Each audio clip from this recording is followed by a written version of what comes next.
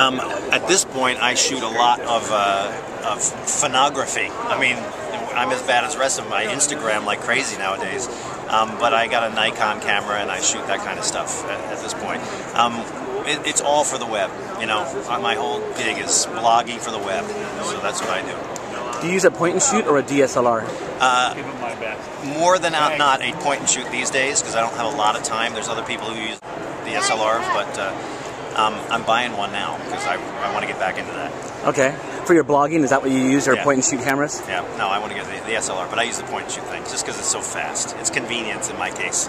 Okay, great. Cool. I'm Don Wildman here at the LA Times Travel Show. I'm watching photographer.tv. All You right. should too. Can we get a Sure.